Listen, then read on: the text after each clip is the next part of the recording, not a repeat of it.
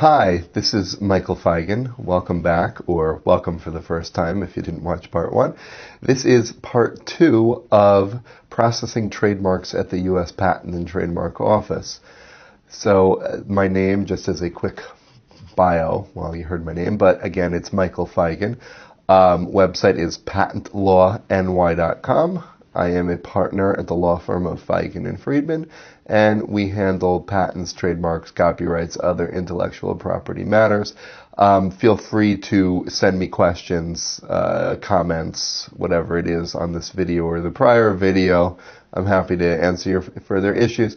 And today, to get right into it, on the first slide, you'll see this is the trademark timeline that is from my website, again, at patentlawny.com. or patentlawNJ.com if you prefer.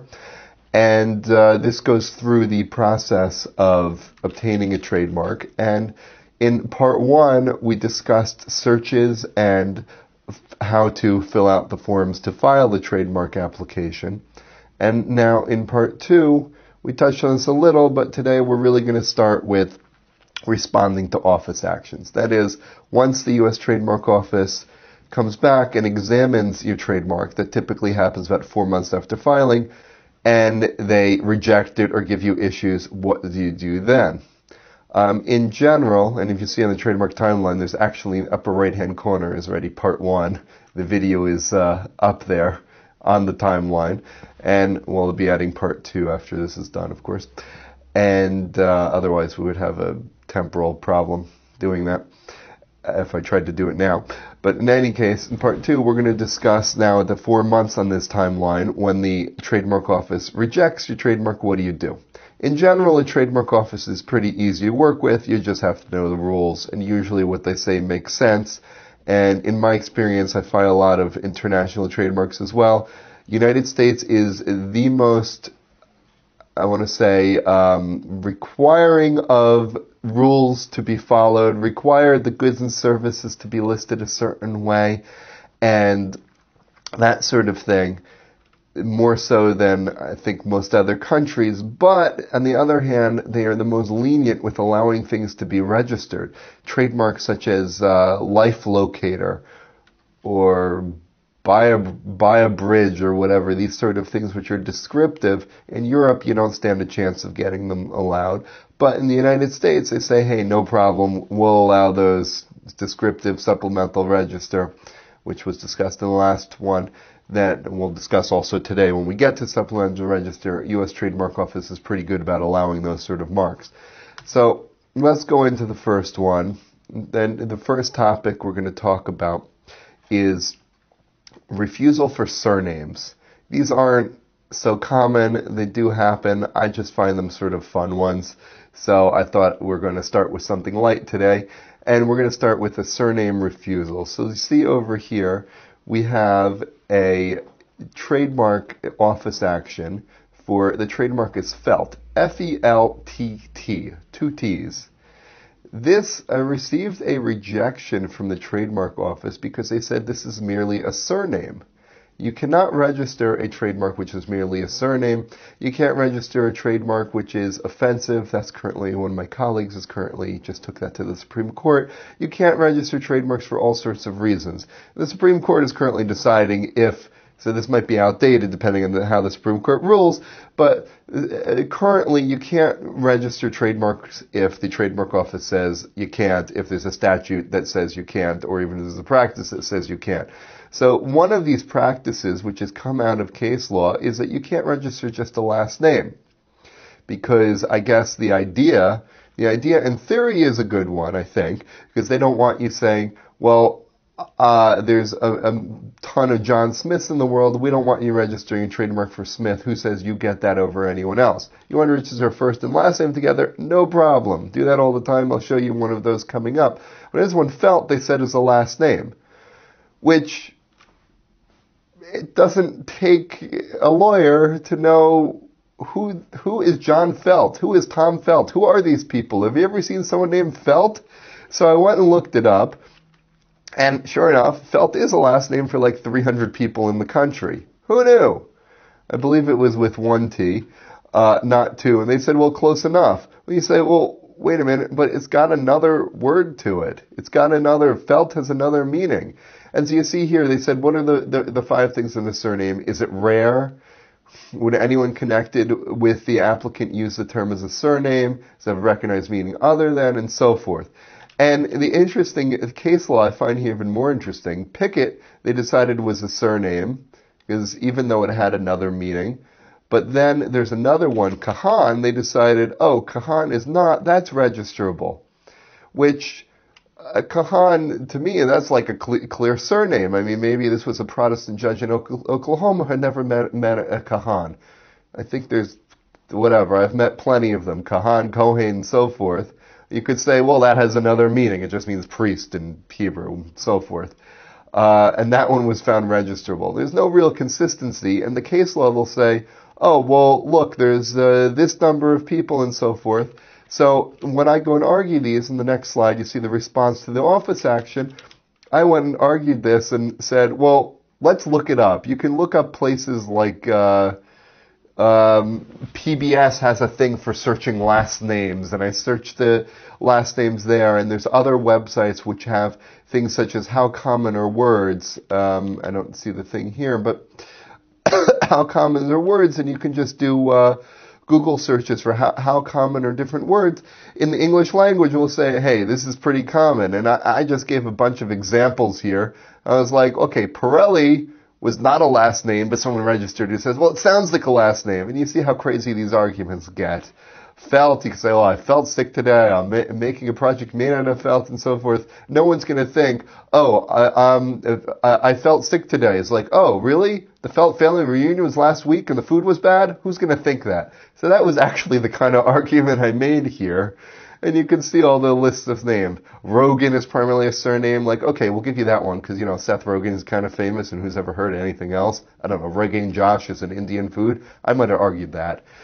And I had another one, Zoni. It was Zoni Language Lab. It was just using the first letters of each of the founders' last names. And the examiner actually called me up and said, well, Zoni is just a last name. I said, no, they made it up. Well, no, it's just a last name. But he actually came armed and said, well, it's also a soup in Japan. So if we can amend the application and put that it's a soup in Japan, we'll allow the mark. Sure, whatever. A type of soup in Japan. Who knew? So we got that mark. All right, moving on to the next one. That's more than enough time spent on surname refusals. The next one is hyperstacking over here. And in this case, we're moving in general from simple to more complex rejections. So right now they're sort of trivial. Eventually we're going to get to likelihood of confusion rejections, which are sort of the hardest ones to overcome, the worst ones where they say it's confusingly similar to another mark. But here, on hyperstacking, what happened? The examiner basically, you have to read between the lines on this. They want to know fact sheets, instruction manuals, brochures, and this type of thing. They want to know information about what it is. And they ask these questions in bold here, number 3 on page 2 of the office action. Does hyperstacking describe a specific function of the goods? Do applicants' competitors use hyperstacking? Why? Because the examiner basically wants to know, are you trying to trademark a term that everyone is using? If everyone's using, you can't get it. The whole idea of a trademark is it creates secondary meaning. It creates another meaning to a word, whether that is the word's existing or not. And said, no, this hyperstacking is a made-up word. In this case, hyperstacking was made up by my brother. My brother's company is one of my clients. And so I was able to answer this and say, no, it's just a made-up term, and so forth. It doesn't refer to specific goods. No one else uses this. Fine, you can register that. Where if you try and register a term where everyone is using, give you another example. I hadn't heard of this, and it was a case I took over from someone else. Stand-up paddleboard. Stand-up paddleboards are called SUPs. I don't remember the exact mark. It was something like good sup. It sounds like, okay, we're having some good dinner. That's great. Let's have some good dinner with some Zoni soup in it. And in such a case, you could register it for your good dinner, or sup, perhaps. Actually, I'm sorry, no, you probably couldn't, because sup stands for supper. In this case, it was stand-up paddleboard, so they didn't allow it. And so we were able to get that on the supplemental register because good sup, although it described it, it was like a good stand-up paddleboard. You're just describing it. It's very descriptive in nature. There's no secondary meaning behind it. And I might say, hey, that's a good stand-up paddleboard. You can't register that. But maybe it'll acquire secondary meaning, and something which is descriptive is not ordinarily registerable unless you're using it for 5 years, or or I should say usually 5 years, not always. You're using it for 5 years, or you put lots of money behind it. I have another client who registers the patterns that she puts on her handbags.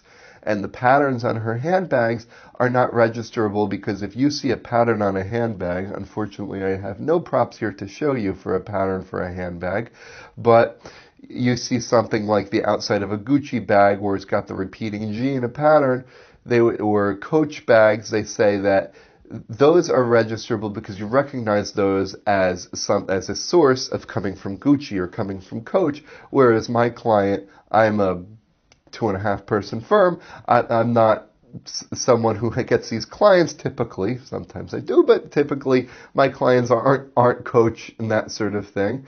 And so they're not spending $30 million in advertising behind this, so they register on the supplemental register. And when Coach registers them, they go and show, we spent $30 million in an ad campaign so people know this is a Coach bag.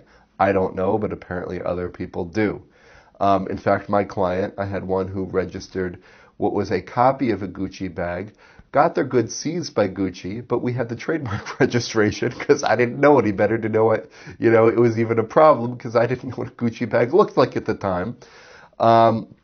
And point being, we had the registration, and that made her life a whole lot easier because we said, well, the government recognizes this as something different. Instead of a repeating pattern of whatever Gucci repeats in their pattern, I don't remember, she had a repeating pattern of A's on it or something to that extent. So we'd say, well, it's different enough that it's registerable and it's recognized as not being a Gucci thing. And sometimes just having a trademark registration helps for things like Amazon now. It's common. I have whole articles on my website of dealing with Amazon. That's a whole nother ball game. Amazon's trying to clean up their act now, I see, but you have to deal with the Amazon intellectual property, whatever. I can give a whole hour talk on that. It's a problem. They just take people down left and right. Don't care. If someone raised an issue, we don't care. We take you off the seller marketplace, and you are responsible for anything that happens on here, even if it's our fault. Even if we put your product together with another product and it required those two products to infringe, then you're responsible. You have to pay damages. Even if there's nothing, you had no control. Amazon totally did it. They don't care. But point being, if you have a trademark registration, it makes it harder for others to take you down because say you're infringing upon their trademark. You said, well, you have your trademark and it's recognized as separate, even if it's similar. Even if you've never planned to use this trademark to assert against anyone, it's recognition from the government that your mark is registrable compared to these others. All right, moving on. We're going to move on now to time to climb. We're going to get a little bit more difficult here. Identification of services. So in this one, I had filed the mark for online journals, namely blogs featuring mountaineering, hiking, rock climbing, outdoor activity, workshops in the Stamina Fields, the mountaineering, hiking, rock climbing, and you'll notice there is a slight typo there, which should have been caught by me, but if not by me, then my practice is I send these to clients and make them sign their marks. I don't sign their trademarks because if they say, hey, there's an error, you find something wrong, I'm like, well, didn't you read the application when you signed it? And half the time, who reads documents? But at least then it's not your fault. You're not hauled into court for testifying about alleging, for example, that they sold something at a certain date of use. How do you know that? They actually signed it. It's their signature on the end. And so the examiner went and said, well, this needs to be amended. Usually they'll call you up and they'll say rock climbing outdoor activities and corrected my spelling mistake. Or in the case where they don't like the list of goods for some reason, then they'll say it's too broad, too narrow compared to the specimen you submitted. Then you can amend here. Typically, most people today, I think it's upwards of 80%, file using the trademark classification manual. I went through that in part one, and you select goods out of there. However, in this case, where the error cropped in was with some of them you can select where it's open-ended, where in this case I had selected blogs featuring, and there's a blank. What is a blog feature? So I entered the data, and that's where the error creeped in. If you do freeform, sometimes you have to do this because you can't find goods in the manual. Then sometimes they don't like what you did, and you have to amend to other things. You can only amend the goods after you file. The goods can only be narrowed; they can't be broadened in scope. But for infringement, it's likelihood of confusion anyway. So if I put online blogs featuring mountaineering only, and someone else has one featuring hiking, that's probably still infringing if it's also time to climb. So whether I add hiking or not isn't really that much of a difference. And so forth. If I had just online blogs and I left it blank, I would have gotten a rejection. You need to add something. Probably, depending on the examiner, I could add featuring mountaineering, and that's going to be more narrow. So because that would narrow it, and whenever anyone else who has a blog called Time to Climb is probably still infringing in any case. All right, next one, calendar with a K. This one, I had counseled the client, don't do it, you don't want to file this. She said, here's my money, I want you to file this. I said, okay, because, someone throws money at you, what do you say? No, I'm not going to take your money. There are cases where I do that where it's just so bad, but in this case, whatever. I had written to her, I had to make sure to put it in writing, then had to make sure that she responded to that email. So some attorneys would have them sign a statement and that type of thing, make sure they sign it. But my general practice is I put it in email. I might put it in the email that has the link to view the trademark application, so there's no way they can say they didn't get that email. I said, I think this is going to be a problem, and in fact this was. What happened here? Trademark office said this is merely descriptive. And why? Because it was calendar. What was it for? It was calendar for promoting the goods and services of others by means of distributing advertising on the internet. So I had given it a good try. I put in goods that as far away from calendaring things as possible. There were other goods that were suggested to me by the client that were even closer. In this case, I had said, by means of distributing advertising on the internet. So it's not clear that we're talking about a calendar itself. But even so, we still got the rejection. And the rejection was it was merely descriptive. And the client elected not to respond to this, but I would have responded with arguments saying otherwise, saying, well, it's not clear that this is referring to calendaring services, but and I would have made those arguments. And I don't know, maybe I could have gotten through. But if you notice, there is an inquiry here again, just like in the hyperstacking. This is on page 5 of the office action. It says, give us fact sheets, give us other materials. Does the examiner contain, incorporate calendars or use calendars in the process of this? And practically speaking, when you're talking about goods which are related to goods and services of others, that if you're talking about goods, you can say, okay, it's not a calendar, but then why would you register the trademark calendar for it? Maybe you would. You're probably talking about concerts are at a certain date, rent a hotel at a certain date. That's where it's probably going to involve calendars. And the examiner sort of, we did the best we could. The examiner saw through this. Maybe in a response we could have gotten through this with arguments otherwise to say, no, we're not using calendars and that sort of thing. You notice the spelling difference doesn't really matter. In general, spelling differences are discounted by the trademark office, as are translations and those sort of things. Translations sometimes help. We'll get to that a little bit later. In other words, if you file it in a foreign language, does the English translation matter? Yes, it does, but they'll say it does, but there's times when you can finagle your way out of that because it's in a translation. Okay, next one was thermal insulation. So in this case, thermal insulation was it was refused because it was descriptive, but we could get it on the supplemental register. So in this case, thermal insulation, we have here, it was a logo type mark. So the logo is not here. I'm sorry about that. But you can always look up the trademark if you want. It was a logo around it. It was a certain black and white sort of type of mark that he was going to put. If you see on the end of gloves, sometimes you see a little thing that says Gore-Tex or whatever. That's a trademark.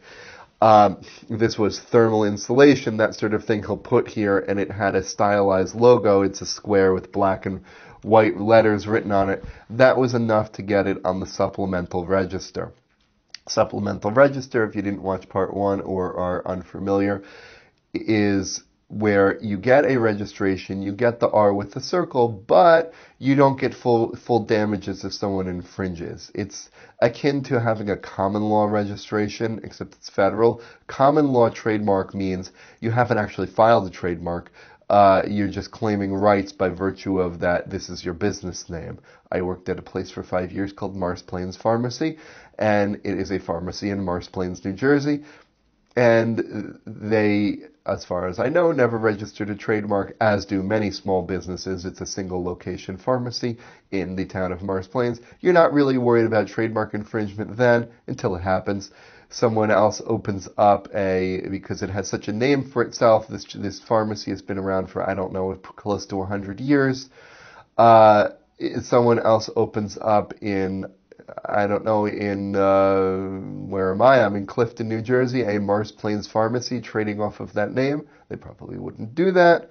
The state of pharmacies is, unless you're a chain who's opening pharmacies today, but let's just say for the sake of argument they do that, then that might be trademark infringement because it's going to confuse people due to common law because it's too close in proximity, too close of a name. Though it's a harder thing to prove, and the damages are far, far less. Whereas if you are registered on the primary register, you now get statutory damages, which can be hundreds of thousands of dollars for infringing upon someone's trademark with easier injunctions and that sort of thing. But here we got it at least on the supplemental, and if they used it for 5 years, then after that 5 years of usage, then the registration would be potentially on the primary register, depending on how descriptive is descriptive. If it's ridiculously descriptive, then I've had them have cases where they say, nope, even after 5 years, not enough. But generally speaking, if there's something else there to it that we could argue is more of a difference, you can get it on the primary register at that point after 5 years of usage. That's the general rule, but not the hard and fast rule. Okay, next one is modal, and you'll see I have a picture here of modal, which is this pink thing with 2 different pink colors with this heart shape at the front. And what happened here when I filed modal, basically here, this one is the examiner said, we don't like your description of the mark. The description of the mark should say the color claim. The colors dark pink and light pink are claimed as a feature of the mark. I might have just put pink, I don't know. If it wasn't one of the original 16 colors in Windows 3.1, I haven't heard of it. So pink to me is pink. Making a difference between dark pink and light pink is, sure, I don't know, I'm sure they have more colors beyond that if you wanted to be more complicated. And the mark description. So the examiner insisted on this description, suggested, consists of the styled wording modal, where the letter M is formed of a dark pink heart and the letters odal are light pink with the O's filled in with dark pink. The color white represents background, is not claimed as a feature of the mark. So these sort of things, when you get the description of the mark and color claim, this is only when you file logo type marks, and they say it has to be, you have to have this description, you have to say what colors are used. That's really for the trademark office's benefit and people who want to search. If I'm going to file a trademark and I'm going to search for all the other marks which have pink hearts in them, which are related to the sale of I don't know, the sale of, I'm trying to think of something where you might actually see it, gremlin dolls. How many gremlin dolls with pink hearts? There you might, if you find one, you might be concerned because you're not going to find too many. If you've had pink hearts on stationery, there you're going to find tons of them. So there your search is probably useless, and you're going to find so many. But in any cases, for the point of searching, these things don't really matter to the person filing them. Maybe some argument made in court about infringement. See, the trademark office calls it dark pink, and they have dark pink. I don't know. But the description of the mark, it doesn't really matter. But you must put it there. You must, when you file the trademark, put it there, or they charge you a $50 fee for not putting it there and then having to put it there later. So you try your best with it. They don't really matter. In some of my applications now where I know, like trying to describe this thing, so back to the Modal logo, this one is somewhat easy to describe. Some of them are these ridiculously complicated logos where it's like concentric circles and different shapes and shading and raindrops of different colors, and some things overlay others and some things don't, and there's changing colors and gradients. You make your best effort, and in those cases, sometimes I just put on the application itself. Examiners given pre-authorization to make an amendment to the color, claim, and description of the mark, because I don't care. Sometimes examiners call me up and they say to me, okay, they make it all formal. Okay, do you need the name of this mark? Do you need your docket number? Yeah, sure. What is it? Half the time, I'm just like, tell me the name of the mark. Hopefully I remember it. It was only 4 months ago. Sometimes I don't. Usually I do.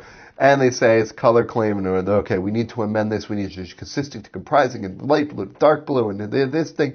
And should I fax you the list or email you the description that I have? And it's this like 8-line description. And typically I just say, I don't care. Whatever you want, fine. And they're like, oh, thanks. You just saved me 20 minutes of work. I'm like, thanks, you saved me 20 minutes of work. We're good. Okay. So that's typically just accept it, whatever. They're going to do a description of the mark. Fine, whatever. Sometimes they do it by email. Sometimes if I don't know why, they will actually give a formal office action. You have to respond in writing. I much prefer when examiners just call me up and I'll just take care of it on the spot. Done. I suppose if they give a formal office action and you respond into this whole thing back and forth, no, they don't accept it. You can bill the client more, but hopefully you get enough work by just being honest and say, hey, I can do this thing in one phone call in 6 minutes, 0.1 hours, and your clients will be happier for it, and whatever. You keep your prices down and get more work that way. That's sort of my philosophy. I have enough work by not playing billing games like that. Okay, next one, total home protection. This one is for total home protection, meaning the goods are for total home protection. So this was another one, mark description and identification of services. So now we bring in those two issues from the prior ones, showing that you can get multiple issues at once. This again was an examiner's amendment. When you see it says examiner's amendment, it probably means because the examiner called me and we worked it out over the phone, or it was an office action and I called the examiner. Sometimes I'm addicted to email. So I have 8 emails. I was down to inbox 0. Yesterday I was down to inbox 0. I hit inbox 0 about once every 6 months, so I have no unread emails. Since I've been doing this video talk, I'm up to 8, which is why you should always close everything else when you're doing something, because who can concentrate otherwise? I have a problem being addicted to email. I respond constantly. Anyway, where was I? Right. So examiner, you get an office action. It'll be something silly like mark description, identification of services. I'll call the examiner because I know they're in the office working. They're like, hi, you just issued this office action. They're like, what? You have 6 months to respond. I know, it's been 5 minutes already. I'm into my 6 months. Can we just take care of this mark description? Let's change it. Identification is what you propose. Fine, done. Do it. Then you get an examiner's amendment. And it happens less. I think examiners are more likely to call because I think attorneys are getting younger. I shouldn't say younger because we're getting older as time progresses, but more people are using email and more into this thing. My partner is in his 60s, and my partner, everything comes by mail, not by email, at least for patents. Trademarks now, everything's by email, but for patents, they come by mail, opens it up, looks at it. you know, takes a day or two to report to the client. Me, I'm like, oh, there's my email, there it is, right away. I'll send it, forward this to the client. Look at it like same day. It used to be you get stuff in the mail, you get it 3 days later, you respond to the client another 3 days later, and if that, I've seen cases where attorneys, not my firm, not my partner, definitely not, where attorneys report things to the clients 2 months after they get something, and 1 month left to file a response, or sometimes like a week before they have to file the response. That gives me too much anxiety. I mean, as you can see by me having to respond right away, must have some level of anxiety in my character in order to do this. But this is really, we can segue into, this is actually more than just anecdotal stories. This is important. The number one reason attorneys get sued for malpractice, at least intellectual property attorneys, is missing deadlines.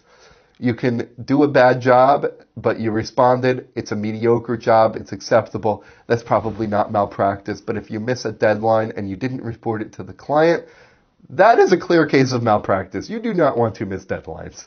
So you docket these things. I use an auto docketing system. I use dockettrack.com, free plug, I like them.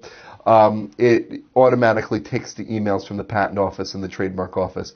It puts them in my docketing system. It puts the deadlines there. As long as you look at your docketing system, it's fine. It's all deadline for you and marked. Occasionally I find a few errors. They decided they were going to add a country field and the ones didn't have country fields didn't update. So you have to be vigilant of even these things to make sure. I don't think any system is foolproof.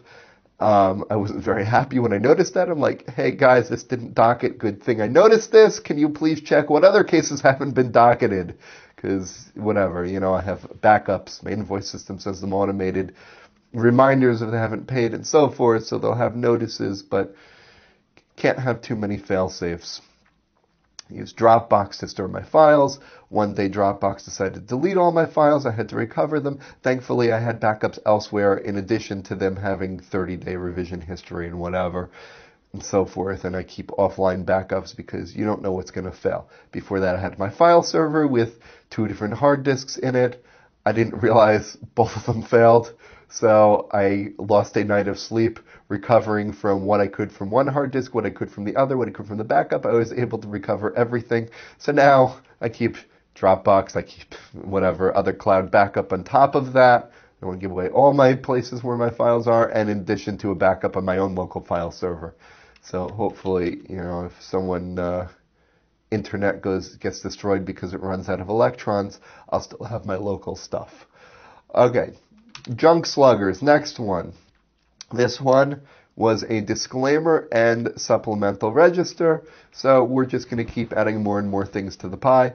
So this one, disclaimer, why? Because junk sluggers was about moving junk, so we had to disclaim junk because it was descriptive of an ingredient, quality, characteristic, function, feature, purpose of the applicant's goods and services, and thus is an unregisterable component of the mark. So a disclaimer is for things which can't be registered. So you can use these terms. People put like established 1988 or company or LLC at the end or .com. These things generally are not registerable, so you have to disclaim them. What a disclaimer means is not that it's not in the mark anymore, which is an often thing which clients confuse. Oh, I have to take that on the mark. No, it's still in there. It's still for purposes of infringement, for purposes of likelihood of confusion, which again we'll get to later, of comparing marks to each other. If you have a disclaimer in there, it means it has lesser weight, but it still has weight. It's still in the mark. Someone is still confusing by using that, but only by using it together with the rest of the mark. So if they said we're junk haulers, they're not confusing with junk sluggers. But if they said we're junk slugger baseball bats, we can make an argument the goods are different, but maybe they break them to throw away, whatever. In that sort of case, it is an issue. So we went ahead and we disclaimed that, and I'm sorry, this was not supplemental, this was primary register. Had it been junk haulers, then it probably would have been supplemental register at best. It's probably generic, might not even be registrable. Generic, not registrable. Descriptive, supplemental. Arbitrary, fanciful, or suggestive, that's where you can get on the primary register. All right, moving on to the next one. Full Blue 365. This is a different one. This is the first one I ever saw in my life with this. We registered this for blueberries, and they said, is this a varietal or cultivar name? I didn't really know what that meant. I kind of had an idea. Google it, look it up, look up the statute in the TMAP, the Trademark Manual of Prosecution, figure it out, ask the client. The client hopefully is finding blueberries, knows what a cultivar name is. It's not. We respond, it's not. Here's the response. It's not. The answer to both questions is no. Let's move on. Okay. Street Life Entertainment. This is another example of description of goods. The examiner didn't like my description. I put interviews, music, current events. So we amend it. Specimen of use. I believe the issue on this one was, I don't remember, but entity designation. We had, if you put LLC, they want to say limited liability corporation. It's a silly thing. If you put corporation, no, that's incorrect. Well, technically it's correct. LLC is a type of corporation. Fine. Select LLC or corporation. Select the right one. Amending the goods and services, because again, this was free form to put it in, and they wanted something else. Al-Imam. Now we get to translations. This trademark Al-Imam was for, I don't remember what it was for, probably some kind of food. Al-Imam, this was a little ridiculous to see here. English translation of Al-Imam is the Imam. It kind of reminds me of, there's a great Saturday Night Live sketch with Chris Farley, and Chris Farley's sitting there dressed up in this like pink flamingo custom thing, going like this, and he says, I am El Nino, I am the weather, I am Spanish for, and he thinks about it, really doesn't know what it is, the Nino. So that's kind of like what they require sometimes. So it's Al-Imam is the Imam. Saturday, that was the best. Chris Farley, David Spade, Adam Sandler, those were the good years of Saturday Night Live. It's gotten good again thanks to Donald Trump. And for whatever people want to say about Donald Trump, late night comedy is good again. He's given us that. So, whatever. All right, Al-Imam, as I talk about a trademark for Al-Imam and, whatever, his bands, but whatever. Hopefully, we'll look back at this. My grandkids will be watching this and be like, what is my grandfather talking about? Because whatever, I don't know, whatever. Donald Trump is president right now. That's just weird. We're in a Back to the Future Part 2 alternative timeline. There's no other way to explain it. It's just, how does that happen? Woo! All right, anyway, I could go off on that for a while, but I'll stop, because Amazon and Donald Trump are two topics I could pontificate for way too long. All right. Al-Imam is, the mark is Imam. We put that translation. Fine. We put it in. Typically, if you don't put in a translation, I think the examiner missed it. They require a $50 fee because you didn't put in the translation. So I think the examiner missed it and didn't make me do it, because this is pretty silly. The first code is 806. The first code is 806. University of Don't Be Stupid, the next one. I actually have the certificates right here for you to see. So this is proof. I got trademarks for a client for University of Don't Be Stupid. So this was ornamental refusal. So this comes when your goods aren't enough. So this was bumper stickers for University of Don't Be Stupid. So in the bumper stickers, they went and said, the trademark office went and said, hey, that's not enough. That's a slogan. You also see this if you submit clothing and it's just like a thing on a t-shirt. If it said don't be stupid on a t-shirt and you try to register that, they'll refuse that. That's not enough. The way to get around these issues when the goods and services are not enough, well, first of all, try and do it when you file the trademark. In this case, I couldn't or didn't, or I don't know what. Or I knew it ahead of time. We planned to do this. I don't remember. But point being, you need to show a bunch of different products. So if you want to register Don't Be Stupid in clothing, which you can't, it's infringing, but something like that, then what you need to do is you need to file with a bunch of different pictures. So you might show Don't Be Stupid on the shirt, Don't Be Stupid on the hat, Don't Be Stupid on the pants, that sort of thing. And now it'll be registered because it's across a line of them, or different types of shirt, a sweatshirt, and so forth. It's the same thing. You might show this on a bunch of different bumper stickers and that sort of thing.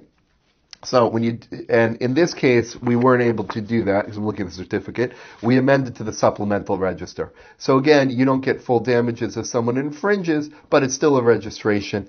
And in 5 years of selling bumper stickers with University of Don't Be Stupid, then you could get it on the primary because University of Don't Be Stupid is in itself not descriptive. It's a I don't know what you call that, an arbitrary name for bumper stickers. I don't know it means bumper sticker, but it's just I haven't shown enough use because it's only on a one-off product. So they'll say that doesn't function as a trademark as a source of goods. It's just your slogan on a bumper sticker. Same thing with this one was another variation of University of Don't Be Stupid. So after 5 years of use, not 5 years of filing, but 5 years of use, you can use it. So supposing his first use here is 2016, let's suppose it's right now it's, you know what, I'm going to plan for the future. Suppose it's, the law might change, but assuming the law hasn't changed, supposing it's 2030 and you're filing this trademark and the person has been in business since 2025, now even if it was something that would have been on the supplemental, you can say 5 years of use, now I can get it on the primary, section 2F, based on use for 5 years.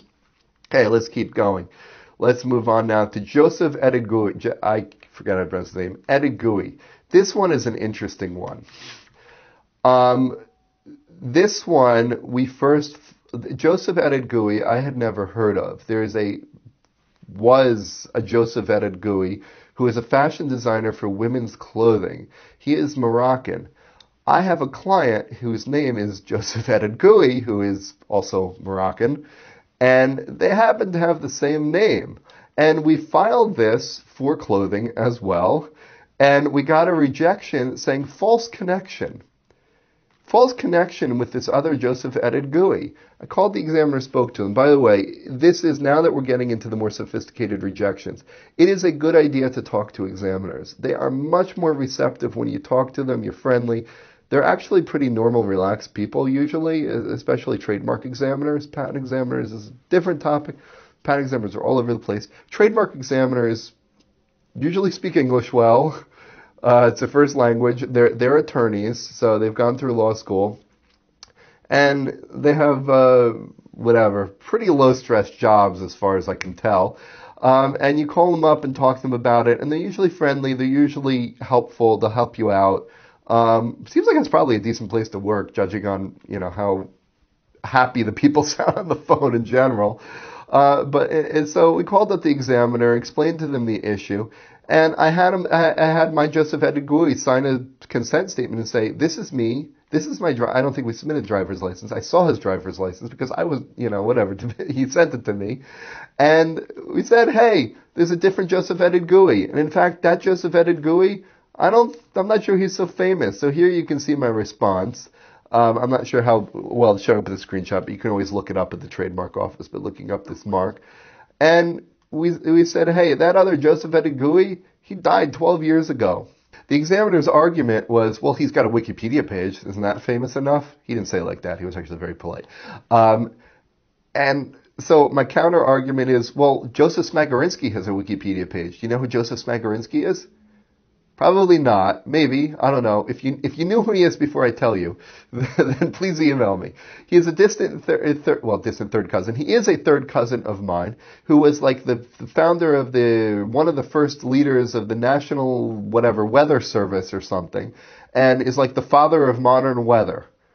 And I know this because I do some genealogy research, and this is how I found him and found his son, who put his genealogical information. He's like a third cousin of mine. He's a professor in some university, I forget, somewhere in Tennessee or something, South Carolina.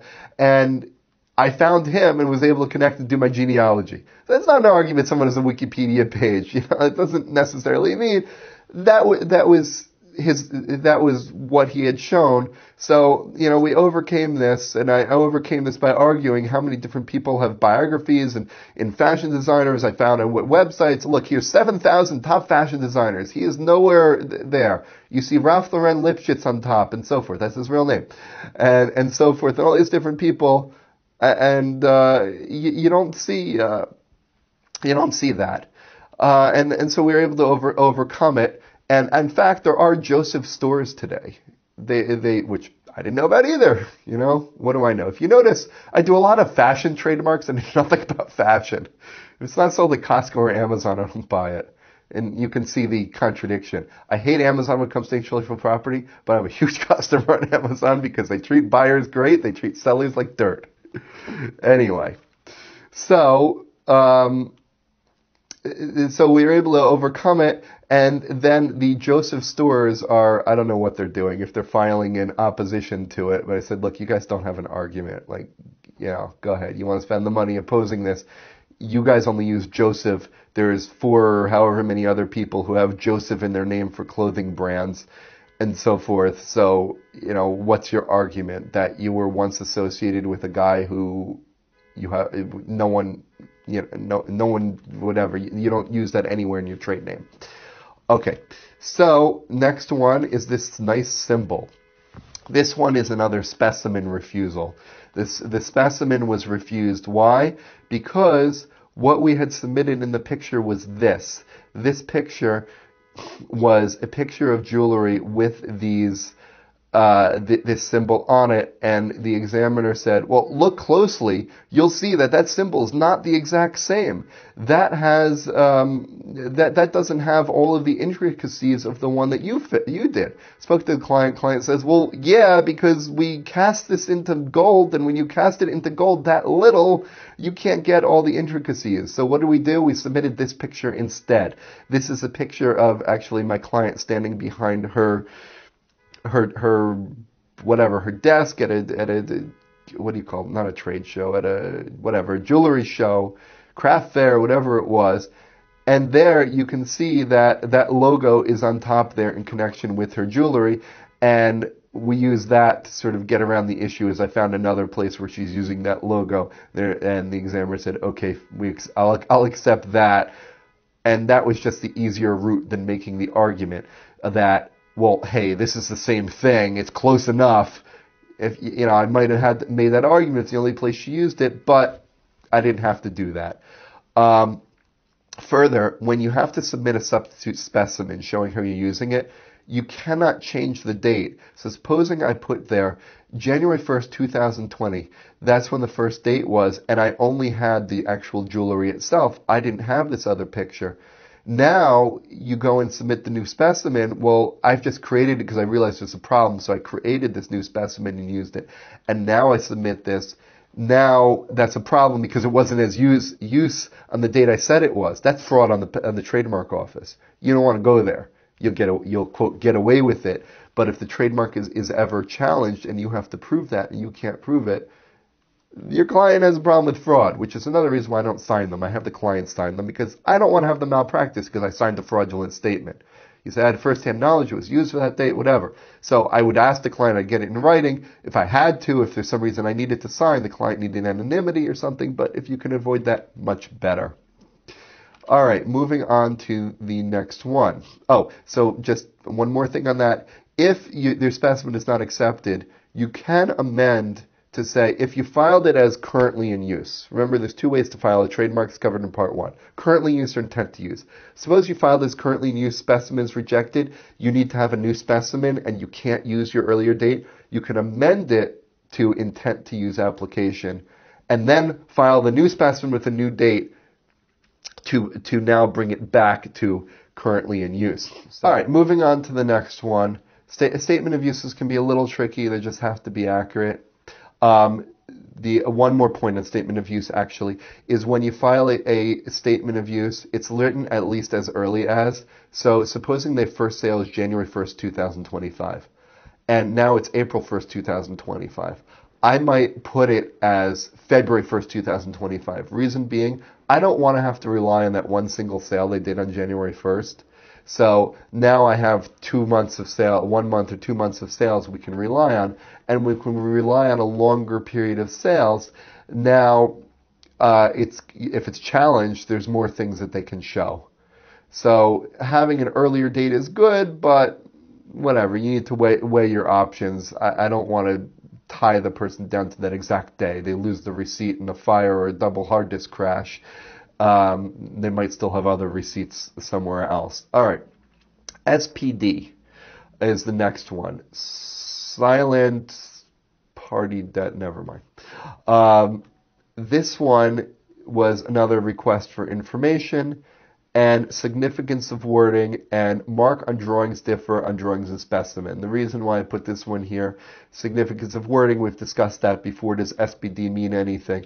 Mark drawings different specimen. This is another specimen refusal. Why? Because on the specimen here in the next slide, he wrote SPD-2. And down below he had SPD-1 somewhere. And so the examiner said, you got to call this SPD-1 or SPD-2.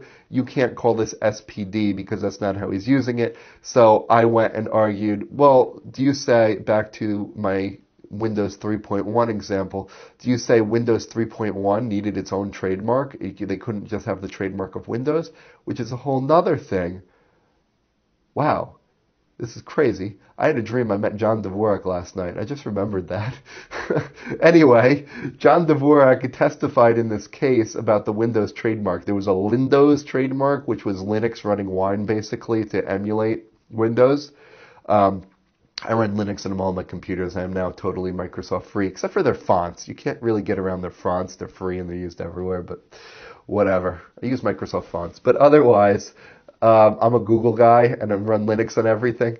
So their Windows trademark is a whole different story. Windows, whether it could even be maintained as a trademark, they instead gave Windows $20 million. I don't even know what happened. They became Linspire. I don't think they do anything now.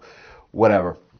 I run Linux Mint. I'm a Linux Mint fan. But anyway, that's just wild that because I remembered this case and was talking about the Windows as a trademark and the version number isn't significant. It's here. SPD is significant. I remembered a dream that I had forgotten, that I met John Dvorak in a cab and I was talking to him.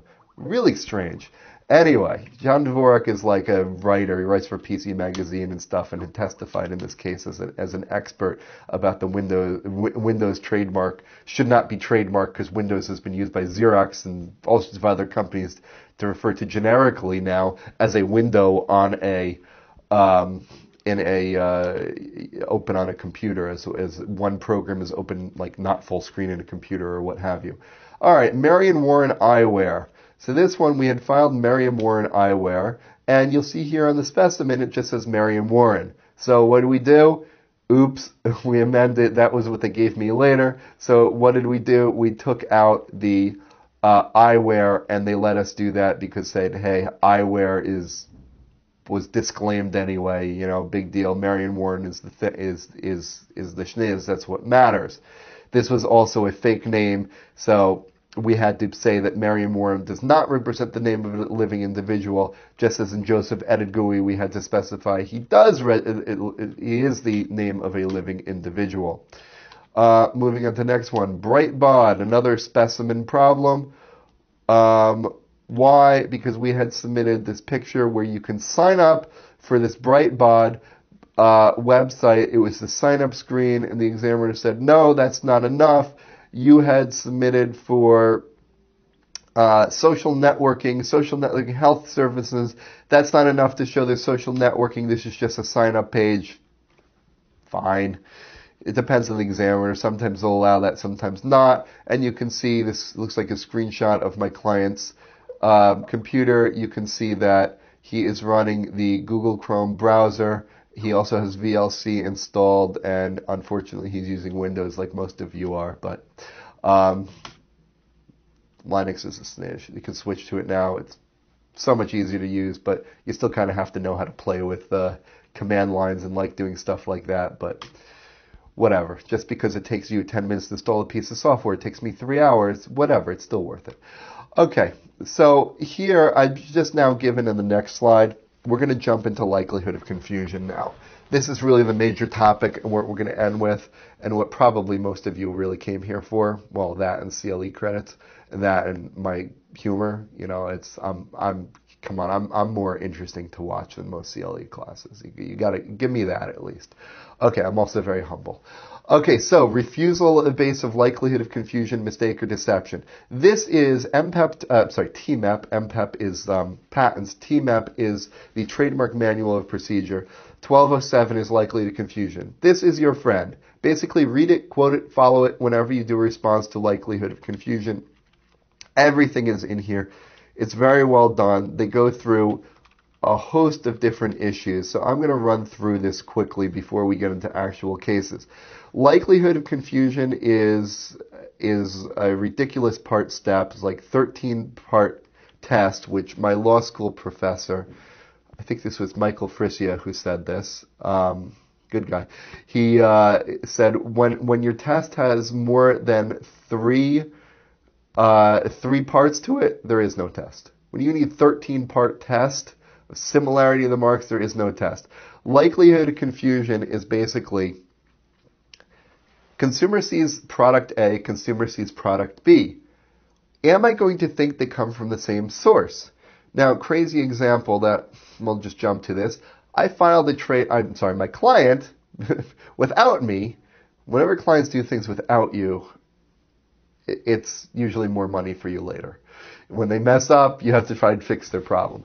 He filed Sir Charles Gourmet Products, and he filed this for snack foods. Someone else had Sir Charles Beer or Malt Beer. I don't think malt beer is even beer. Whatever it is. Remember Zima, non-alcoholic beer? Why? All right, just have a soda. All right, whatever.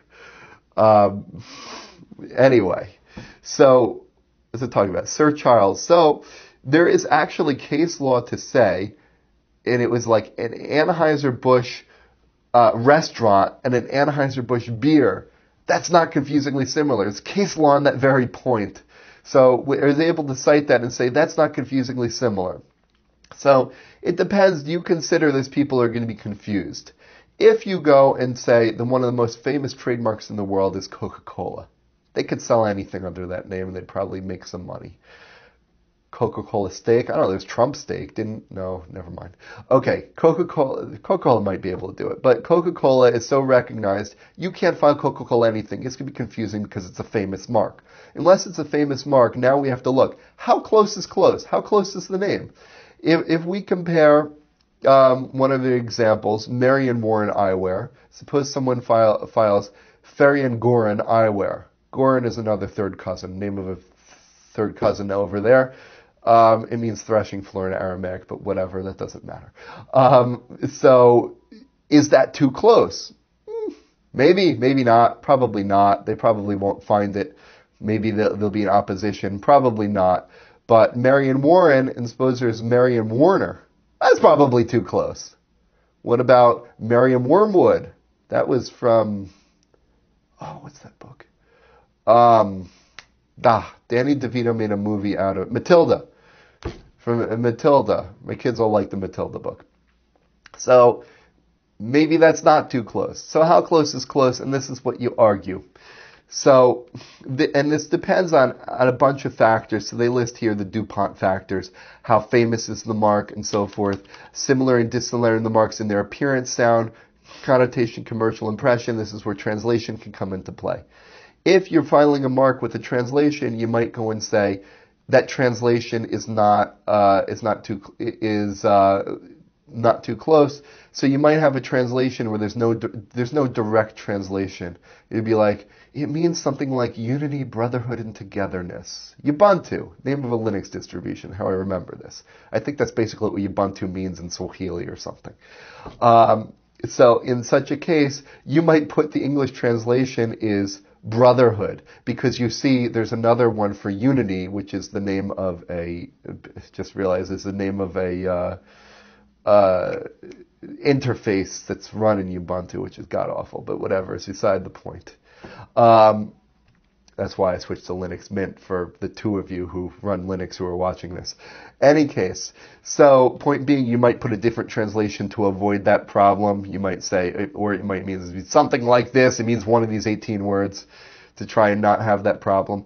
But anyway, all of these factors of channels of commerce, how close are the marks, and that type of thing. Relatedness of the goods and services. If one is a computer operating system for Ubuntu, and the other one is a little girl's clothing line, probably not the same buyers. Maybe they are.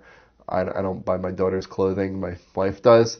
So if she bought Ubuntu clothing, I'm not going to think it's the same company, even if it said Ubuntu on the clothing line. So that sort of thing. So the goods and services don't need to be identical. It's just a likelihood of confusion, which is another way of saying we don't know there is confusion. If there is actual confusion, that's evidence that you can't. But there's a likelihood of confusion. How likely are people to be confused? Well, I'll argue one way, you'll argue another way. Usually, as long as you can make good, coherent arguments, Trademark Office is pretty good. And I'm going to then now show you examples of how you make such arguments. So, before we do that, 1207.01A4, page 8, no per se rule. They say clearly there's no per se rule. You might want to include that to say that there is no clear rule, so you can try and weasel out of this. Like, who are you to say, trademark examiner, that this is? It's not a clear rule. Here's plenty of reasons why not. But you got to make sure to find the reasons why not. Expansions of trade, what they might go into other things. Similarity in appearance. Arguments you can often make is, suppose you have a logo, they have a logo. Suppose their name is, I don't know, Wormwood Diner, and you're Wormwood Dine-In. First of all, diner is going to be disclaimed. Dine-in is probably disclaimed. Wormwood isn't. But I'll say, hey, that's enough. Even though it's disclaimed, it's still part of the mark. That still gives a different connotation slightly. Or their diner restaurant. Some different connotation. That probably won't work because they're Wormwood and you're Wormwood. But suppose they have a logo. Suppose theirs looks like the McDonald's logo and yours looks like the Bennigan's logo. I don't know if Bennigan's is still in business, but I've been keeping kosher for 17 years. So I don't know if those restaurants are still around or not. But in any case, then you might make the argument. Those logos look totally different. Theirs is green, ours is yellow, and ours has a big W, and McDonald's turned it over. Theirs is no big anything, and theirs is a cursive font, ours is a nice straight font, that sort of thing. Those are the arguments you can make. So, here, moving on to the next one. Cakewalk Indian Bakery and Cafe.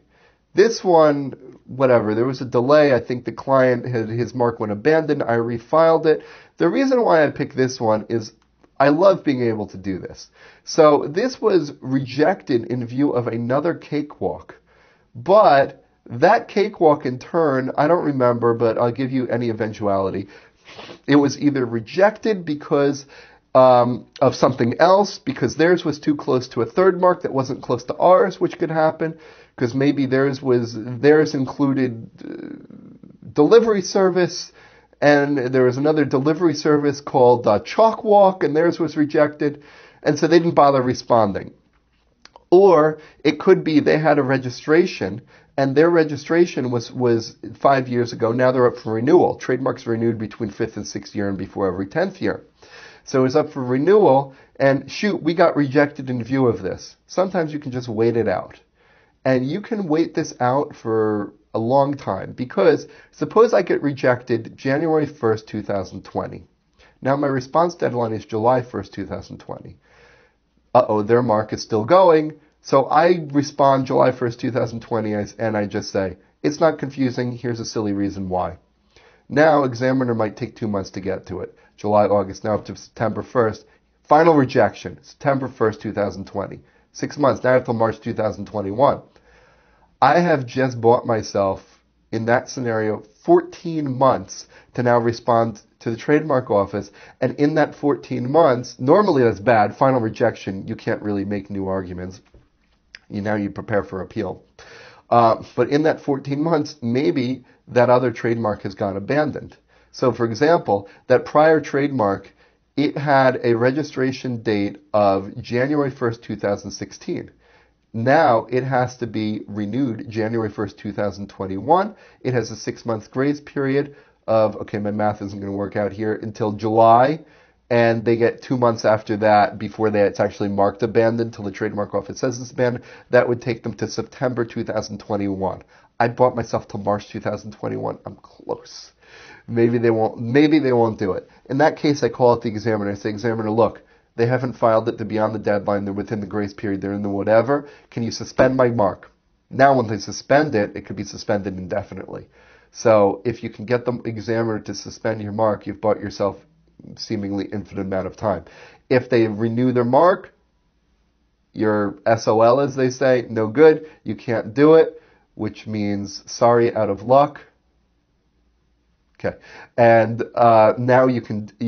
Now you're no good. But in this case, client was unhappy. Shoot, I've been using this before then. What the whole thing. I thought of something, and you can buy them extra time. All right, next we're going to move on to mini. Here is a case where you got to forget it. We registered mini for shoes. There was mini mass for shoes. This is a case where I'm giving you an example where it was just too close. So I would have tried to make an argument and say client didn't pay the money. I probably didn't really tell them it was worth paying the money. But mini is the whole mark. Theirs is shoes. Theirs was footwear, which is like shoes. In such a case where it's the same goods, it's basically the same mark, there's not too much you can do. You're done. All right, next one, Brystar illusion. This is actually, there were two marks like this. Brystar illusion, this is a good one where we had a rejection. We're able to overcome it. It was rejected in view of diamond illusions. Both were for jewelry. Examiner said, basically, illusion for jewelry. And the examiner had a point insofar as there were I don't even think there were other marks for illusion. Illusion for jewelry, this was it. But we made the argument, you can't ignore that because what happens is, and this is from TMAP 1207, you cannot dissect a mark and examine part of it. You cannot dissect the wording and not examine the logo, the graphics on it. You cannot dissect one word of a mark and say this is compared and not the other. So Brystar illusion and diamond illusion, well, okay. The examiner's argument here, well, no, it was the other way. If it was the other way, they might have argued, well, diamond is generic and illusions is generic. I'm sorry, they did. Diamond is generic. Diamond was disclaimed in the prior mark. So the examiner's argument was, well, look at illusion. That's what matters more. Illusion matters more because illusion is the main part. Unfortunately, English doesn't have a good word for this. It's ikar in Hebrew or ikar in Arabic. I have Arab-speaking clients, so sometimes we do comparisons. And if you speak Hebrew or Arabic, you know what that word means. It's the main part of the mark. They said is illusions, and you have illusion. And I said, well, that's a backwards argument, because examine my mark, where the main part of the argument is not illusion, it's Brystar. What's a Brystar? English, the illusion is the common word. Brystar is the uncommon word. Brystar is therefore, since it is more ridiculous, arbitrary word, that's what a person's going to know. They're going to say, hey, that's the Brystar jewelry. They're not going to say that's the illusion jewelry. Who's going to say that? On diamond illusions, maybe they would. So that was my argument here. Now you can see my arguments. And applicant respectfully disagrees. I don't dispute the closeness of goods because there's nothing to argue there. Polite, conciliatory to the examiner because he works for the government. If you fight the government, it doesn't hurt them really if they keep rejecting you. So the only way is just be cordial with them. You want to have big, mean, fancy arguments, that's for cease and desist letters. That is for hopefully maybe the next talk that I give. In cease and desist letters, you do puffing and all that sort of thing. Here, just give the facts. I find if you're honest, you show the facts, that's where you win. Don't make arguments that aren't there, don't make sense. I think people see through horse excrement. The second code is 168. The second code is 168. So we said the close up in scope, but in terms of, but here the term is compared. Illusion instead of Brystar is diluted, so it's not a problem.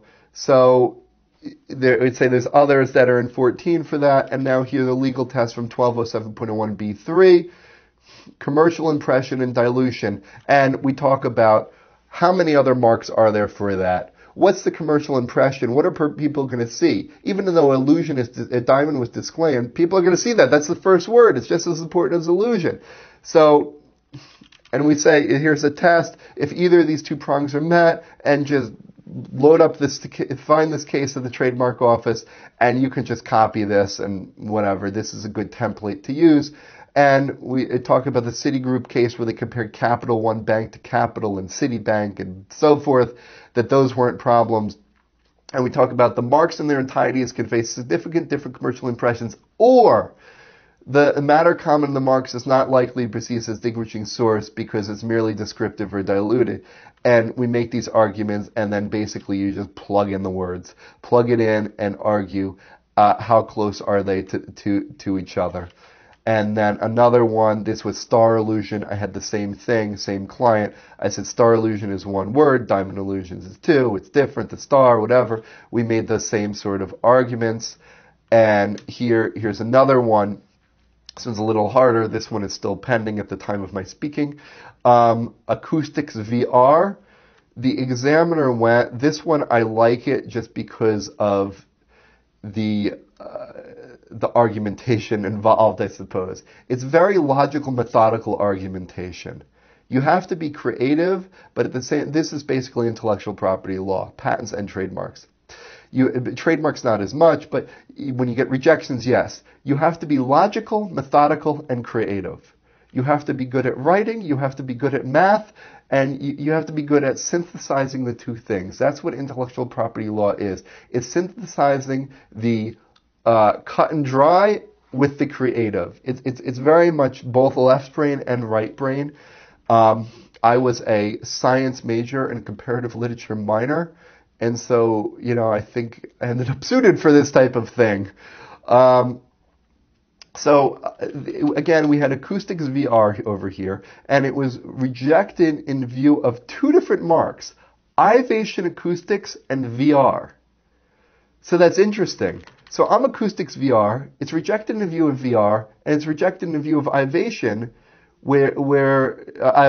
Ivation acoustics. Okay, so here we are. Basically, what we've done is done like this. Here's acoustics VR. Sorry, I don't have a prop.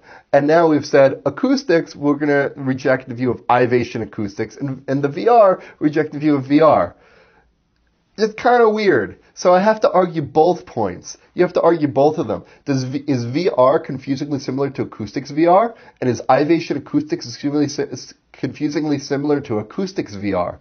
So we take both of them individually, and here's my argument on the next slide. And basically, we've done the same thing. Here you'll see I have the same legal test there. And I like to start with, there's different styles. Some people put whole legal briefs. They put 10, 15-page documents. I've done that before, too. And they cite case law up the wazoo. I've done that as well. I found it's just as effective just to lay out the arguments without all the fluff and whatever, the case law around it that no one's going to read anyway. Cite the case. You can cite case law. It's just you don't have to go too crazy. And here you'll see on page 2, basically what I've done is here's everything that has acoustic that's related to speakers. And I said, okay, you found something that says acoustics. True, but I found acoust-x. And that sounds so similar. And besides, the trademark office, remember I said before, it doesn't really matter if it's spelled with an S or an X. It sounds the same. Examiner, now you're arguing the other way because you're arguing on the side of rejection. You're arguing, it matters, it's sort of implicit, that this one has the X in it. Well, look at all these other ones. Here's acoustic, acoustic tools, Austin acoustic, Revex acoustics, Pure acoustics, acoustic, Crystal acoustics, YG acoustics, acoustic labs, SB acoustics, liquid acoustics, Fulcrum acoustic, Vista acoustics, acoustic power acoustic, acoustic research, all for speakers, and you're telling me VR acoustics is a problem? No. Obviously not. And then I did the same thing with the VR. You're going to tell me VR is a problem? That's so diluted. There's other ones where people have added YG or SB and they were allowed. You know, why is that a problem? And what are you ignoring iVation for? iVation is the primary thing there again. So we have Comp VR, VR3, VR Glass, VR Vibration Research, VR46, Grep VR Studio, Samsung Gear VR, VR Robot. And basically I've taken all of these and I said, look, there's so many VRs, there's so many acoustics, nobody has an acoustics VR, which is more or less what I told the client when he wanted this trademark and he wanted just to do a variation. I want to say what? It's confidential. And we worked out doing acoustics VR because we thought, hey, this isn't going to be a problem. And we went through all of these. And when you submit such a response, you notice there's a ton of attachments here because you have to submit copies of each and every one of the certificates. Not only did that, I submitted the search results and like, look how many come up. I search all live marks that have acoustics anywhere in them in class 9 and their first speaker. And that's even in that limited search, I get so many. So I'm basically saying it's so diluted. You're right. Had we just gone acoustics and we just gone VR, maybe you'd have an argument. But you can't say acoustics VR is a problem for either one of those individually. And so that was our argument. And Sir Charles Gourmet Products is the next one. I went over that one already, basically. And this one was close. This one was not easy. Spoke to the examiner, spoke to him on the phone, talked to him about it, and found that case law where restaurants are different, got it through, and so forth. And let's end here. That's the last one for the day. Again, if you have questions, contact me. You can find my contact information on my website, patentlawny.com. Thank you for watching, and that is all.